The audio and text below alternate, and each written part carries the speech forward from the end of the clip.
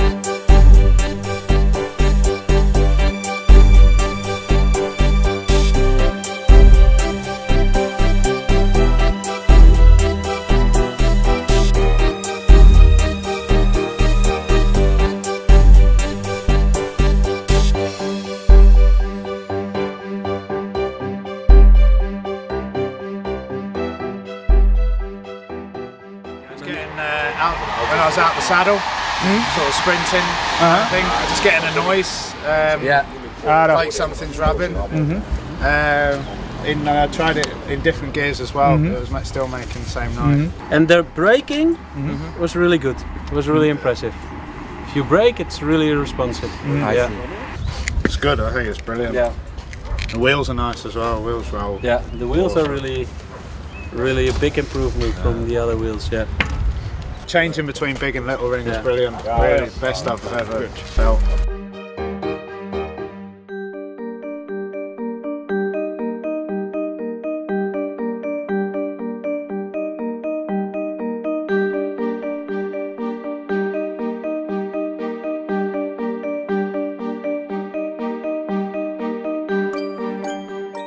Last month I've been riding it pretty much every day. So I got to go, gave it a good workout in all conditions, rain, lots of rain, you know, and some pretty hectic conditions, a lot of you know, descending and a lot of mountain climbing. So I think I gave a good workout. I think definitely moved forward a lot. First and foremost in the braking. I really think the braking action is a lot smoother, and the braking power seems to be a lot more distributed, kind of over the whole range of braking. Certainly, I think also the lightness of the gear change. Obviously talking about the mechanical side of it, seems to be a lot lighter. Well, I think basically at the end of the day, basically you can put one cassette on for the whole year, really. You can have, you know, all the way from us racing with the 11 right up to, you know, anywhere you want, and you've got a bigger range of gearing, really. Once again, I think the mechanics were very happy they don't have to change cassettes every stage.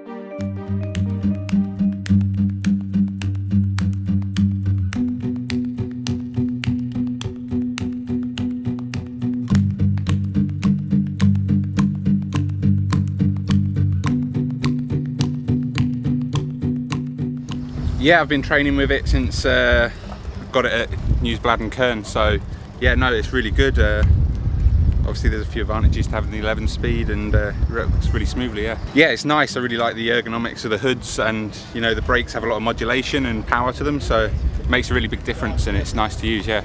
And I'm looking forward to using it at the Giro and seeing how it runs. Yeah, I mean, obviously you've got the 11th tooth, so you know, you've got better gear combination, and I mean, I think personally the brakes make a really big advantage, that you've got so much modulation and just that little bit more power there, so you know, on the descent you can really use it. So far a really good impression with it, and I mean, this second prototype is a lot better than the first one, so it's going in the right direction, and yeah, the finished product should be really interesting to see.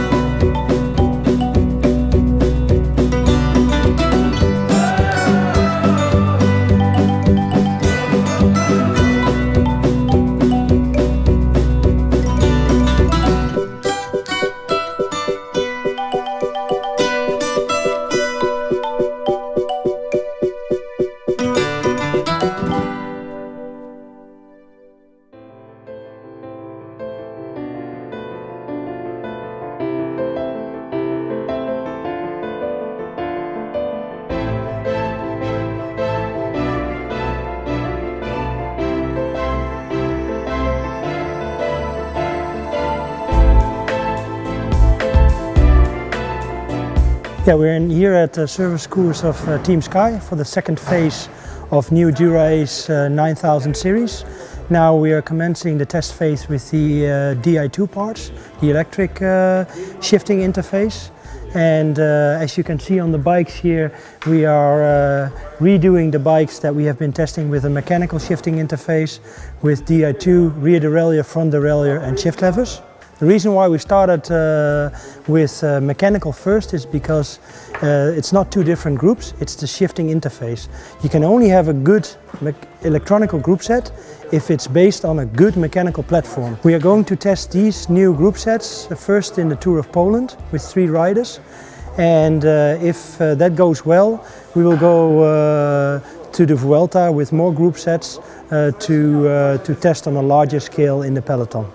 You can see they are CNC machine prototypes, so that is always the first step.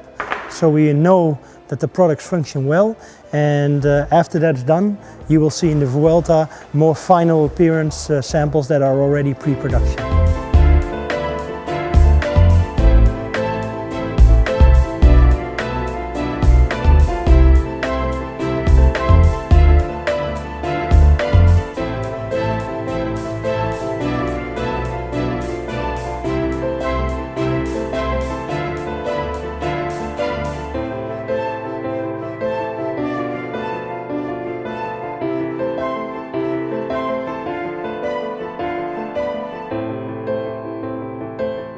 But was no ghost shifting, and was pretty good. So with the sprint buttons, there was pretty good shifting here. The multiple shift is really nice. When you get a little practice, I'm pretty sure it's very easy. More used to. But normally you can imagine that in the race this function will be used. Yes. Yeah. If you go around the corner and you don't need to use it many times. Yeah, you just hold the button when you know you have to slow down and stop, start.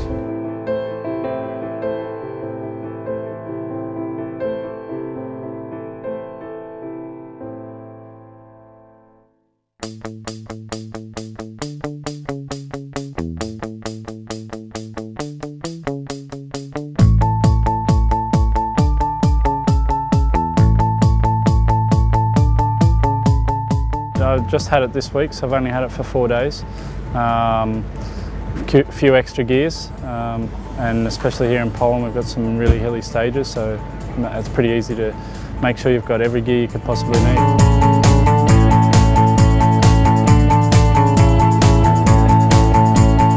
The reason we're testing the new 11-speed bike here, actually part of the reason is because the roads here are a bit more challenging than the rest of Europe. So it means there's a lot of, let's say, not so good roads with a lot of vibration on the derailleur, and the chain is stressed more with all the sand here. So we have to pay more attention to every detail in this race than, for instance, in France, where the roads are better.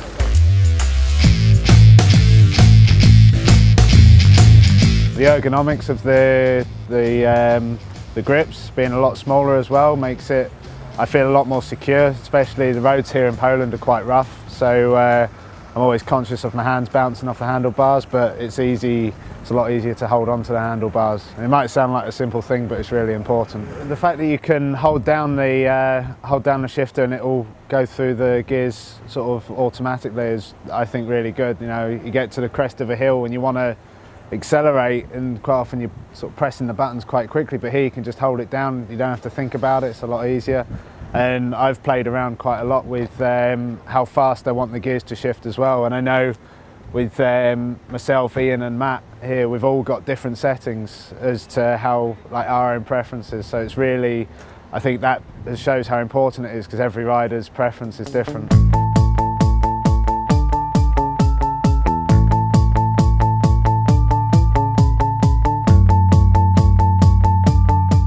Yeah, no, it worked perfect, you know, worked really well, and on the downhill with the multi-shift, went over the top of the climb, just held the button down and into the 11 and off I went down the hill. So yeah, no, it was really nice, and it was good to give it a good workout and see how it works, and yeah, it was flawless. For a prototype as well, it it's brilliant, and looking forward to getting the actual working product and racing on it next year. It's a massive improvement, and it's really fast, really smooth. Yeah, just what we're looking for. Something about the spring and the brakes on these ones. I'm not sure of the whole mechanics of it, but it feels really smooth, and the braking feels really smooth. And of course they pull you up really quick, so the brakes are better. But I mean, you know, hats off to Shimano. They've already got a winning product. They've already got, you know, the best product there is, and they're always trying to refine it. And you would have thought, you know, you could just rest on your laurels a bit. You've got Di2. It's great. It works well. How do you make it better? And there's not much to improve on already a great product. So they're working really hard here.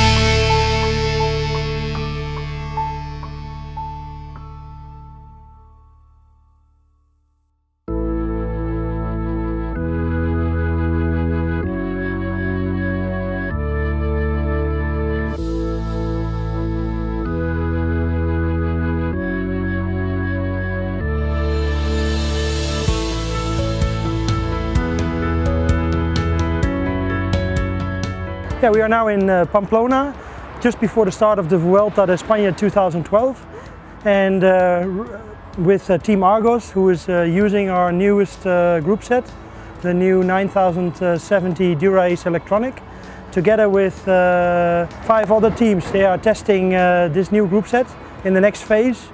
After we done Poland with only Team Sky, that went really well, and so the engineers now brought the next generation of electronic parts to this race. And so far we have built all the bikes, all the riders have tested it, and the 21 riders that will participate in the Vuelta. And the comments are very positive, so we are looking forward to a successful Vuelta with this new generation of Shimano components.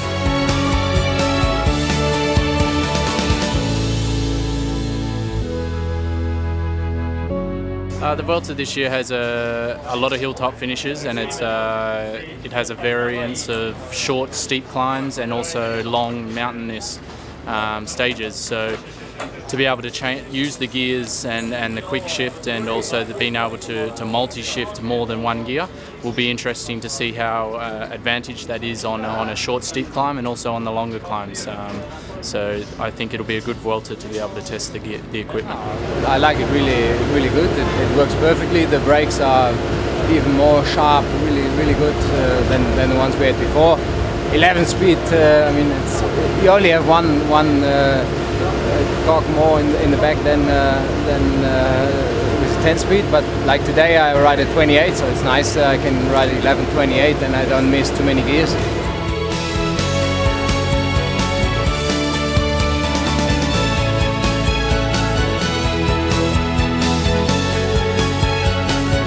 First, like the brakes is going really smooth. The new cables is really good. Then you like that when you hold the button in, then if you want to go up or down gears, you just hold a bit in and then change more times at the time, instead of you have to push for every time. And then the feel the crank is a bit stiffer, but then we'll see in the race. For the moment, that's what to say. There's a lot of discussion between riders and people if it's really necessary to have 11 gears behind, because 10 is already enough, but sure, if it works like this, with the same conditions, then it's an advantage to have one more gear more, especially in the steep high mountain finishes.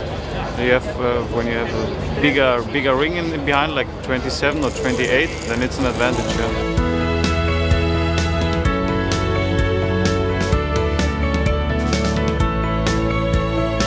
Yeah, you even need less power for braking than you used before, and that's also something you have to get used to it a little bit, because you tend to brake too hard now because it works so easy. The brakes, I have the impression, I talked to the other riders who are testing it, it's still, again, even better braking. Yeah? It's reacting faster. And Hopefully we get not so much rain now in the coming days, but we'll see how it reacts in the rain. But so far in the dry conditions, it's braking a little bit more consequent. It feels very comfortable. The levers and that feel very nice. It's very responsive and quick in the shifting and very smooth. So yeah, it's very good.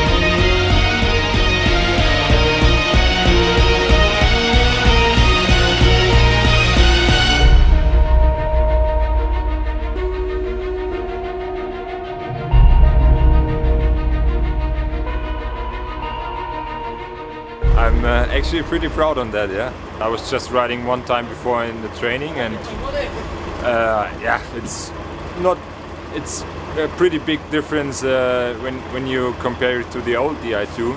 Especially the brakes are really, yeah, it's really a big difference when you have the feeling in the brakes, and even the shifting goes so easily, and I really like it.